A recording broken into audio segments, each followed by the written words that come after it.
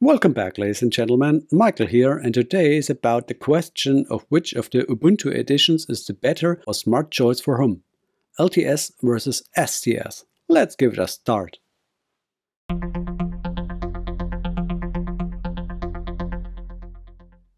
First of all, let's take a look at which releases these are and what the motivation behind them is at Canonical as the Ubuntu distributor. The Ubuntu desktop appears in two versions at the same time. A version with long-term care, also known as LTS. A new release of this version appears every 2 years, and each LTS version receives 5 years of LTS, and then another 5 years can be added via the Ubuntu Pro subscription, so that a Ubuntu LTS version gets up to 10 years of security updates. This is already an announcement within the Linux distros, but also very clearly towards Windows and Mac OS. In addition to the LTS version, there is also the STS version, also called as Interims version. STS stands for short-term support. Here they act as the intermediate version that come between the LTS versions. In general, an Ubuntu version is released every 6 months. The April edition with the even-numbered year always becomes the LTS version. There are always 3 STS versions between the LTS version. The aim of the STS version is to try out or introduce new technologies in Ubuntu. The company behind Ubuntu is Canonical, and they offer professional Linux solutions including the Ubuntu desktop. That's close to the free Ubuntu desktop solution we all familiar with. But there are also paid support options for corporate customers, and for companies it's not just about money but also about reliability and stability. For this reason, Canonical does not build new technologies into the LTS versions but into the STS versions. These changes are tested there with the aim to bringing them to stable market maturity by the next LTS version. This does not mean that new software is unstable per se, but that it is rather that the coordination of the various packages is optimized in order to cushion unknown errors in the LTS as far as possible. This leads us straight to the next chapter, in which we look at the target groups. But before that, we dare a comparison to Windows, where there are also different editions. For business customers, Microsoft also offers a version of Windows, for example, Windows 10 or 11 Enterprise, which is supplied with security patches as long as possible. There aren't that many feature updates in the Enterprise edition. The Home edition of Windows, on the other hand, is also regularly supplied or offered with feature updates. In this way, home users are offered new features and corporate customer systems with security updates that remain unchanged for as long as possible. Canonical adapts this in similar fashion to the Ubuntu LTS and STS releases. We've noticed that there is a long-term maintenance release of Ubuntu at which is about the greatest possibility, stability and reliability. On the other hand, there's also a topic about new technologies and innovations rather than the longest possible support periods. One target group needs a largely unchanged system and only wants to deal with security gaps. The other target group would like to receive the latest programs and features as soon as possible. The first group uses the LTS version, the second group uses the STS version. You should think so at first glance. However, everyone who is heading off to use the STS versions permanently should consider that they only receive 9 months of maintenance, and they do have to switch to the following version at latest after the end of the support of the existing STS version. As a rule of thumb, you could say that the interims version are upgraded twice a year, whereas the LTS version are upgradable every 2 years. Although the upgrades at Ubuntu run uncomplicated and smooth these days, this process is nevertheless a potential source of danger that could affect the system and its availability. In other words, if you always want to accept little maintenance effort, the LTS versions are definitely a good choice. If you always want the latest apps and features in connection with Ubuntu quality, the STS or interims version called might be interest for you. But as we see in the following section, there's also the possibility of always getting the latest apps for LTS versions. Although it sounds like a contrast at first glance, there are options with an LTS version to run the preferred apps to use in a newer version than it was offered in the standard repositories. With Ubuntu, there's the possibility to include PPA package sources. PPA stands for Personal Package Archive. These are package sources that are often provided by software projects or by free developers. The advantage is that it is integrated in the system and brings the latest and greatest version of your app. It is offered directly by the developer. The disadvantage or danger of PPA is that you have to trust the publisher or developer, because once the PPA is integrated and the software is obtained from it, it is installed with root rights. Therefore, Kelly, if you install software via PPA, there is a possible danger that your system could be compromised, since the quality assurance level of a distro package maintainer will be undermined.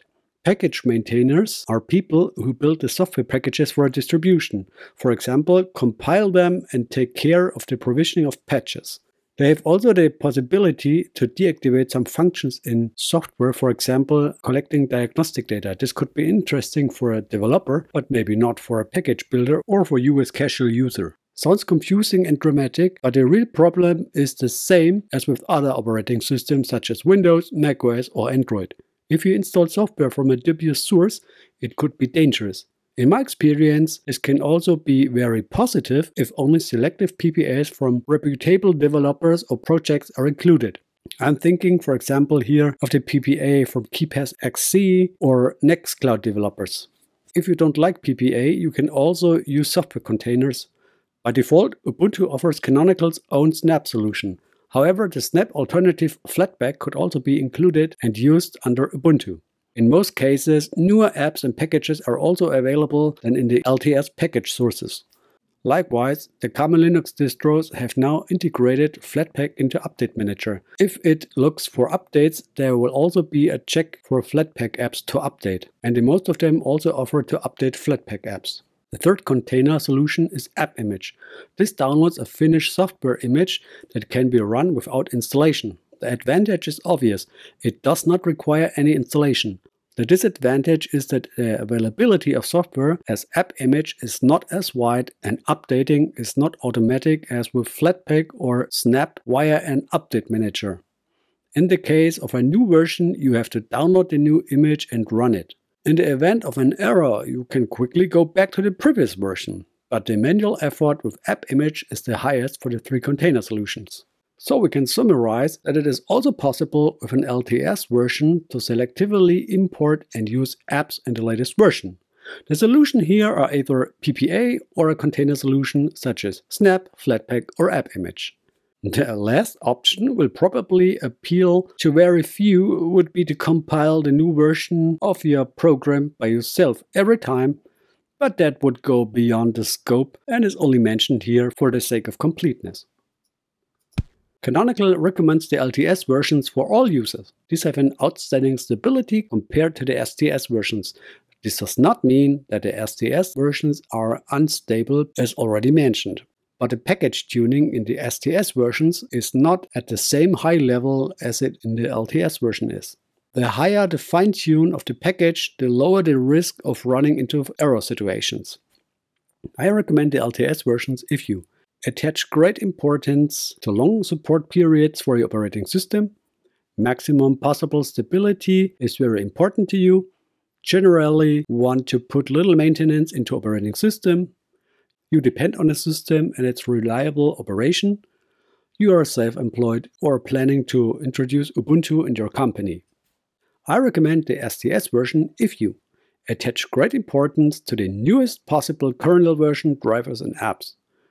You always want the latest from the new. You are a developer who always needs the latest interfaces. You are a technology enthusiast and always stay in the innovation team. You live with minor bugs and can fix them if necessary.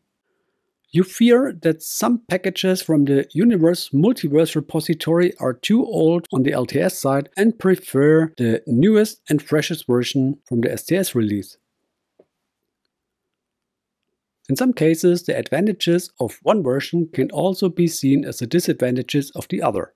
In order to draw the bow to Windows again, if you have previously taken all feature updates from Windows and you want to keep that course, the STS versions are probably more your thing. If you don't want to stick to the future update interval and want more peace of mind, then LTS should be your port of destination. Before we come to the conclusion, 2 or 3 points for understanding. The comparison was limited to the Ubuntu Desktop Edition that comes with GNOME Shell and did not include the flavors such as Kubuntu or Xubuntu. The flavors are not primarily managed by Canonical, but by voluntary developers. Although these flavors also appear as LTS and STS version, the LTS period is limited to 3 years, while the STS versions are comparable to the regular Ubuntu versions. Ubuntu Pro, that brings extended support with security updates after the end of the 5 years of LTS, is not available for the flavor LTS versions. So, if you are keen to the flavors, STS versions are supported for 9 months and LTS versions for 3 years. With Ubuntu, the STS versions are also served for 9 months and the LTS versions 5 years, and you have the possibility to subscribe to Ubuntu Pro to receive 5 more years security updates. Let's come to my conclusion. I am an LTS user. For me, the STS versions have never been as an option because I've never been able to see the real benefit in it for me. I understand the technical merits of the new apps and such, but I had decided that Ubuntu LTS with PPA and Flatpak would suit my purpose better than STS. I get exactly what I want: stable platform with cutting-edge apps. I'm aware that PPAs could cause problems with upgrades, which why I point this out here. With Flatpak you are even better protected, but I haven't encountered any unsolvable problems when upgrading an LTS version with PPAs. But that could also be because I like to let months go before I do the upgrade. So I'm not the first to jump to a new version, but give the story time until the first issues are fixed. However, I can also understand those who would like to have the latest of the new and are willing to either take some risk or fix a bug or two to get it. That's perfectly fine for me, and I understand some people prefer innovation. For some, maybe it is best to have a second computer. If you don't have one, maybe virtual machines are a possible solution for you. And if not, then just take the STS version if your fingers are itching and LTS is too boring for you. Everything okay from my point of view. So at the end, a brief summary. If you want to work with the system, if it should be reliable and generally require little maintenance, then use LTS. If you always want to use the latest software and apps on your system and can live with minor problems after an upgrade, then take the STS. What will you choose? Please write your opinion about in the comments. I'm already very excited about that. If you liked the video, now is the right time for a free channel subscription. Then you won't miss anything anymore, and it's good for my channel too. Thanks! Before I go, I would like to say a big thank to all of my supporters. Stay healthy, continue to take good care of yourself, and see you next time. Until then, good day ladies and gentlemen, bye bye.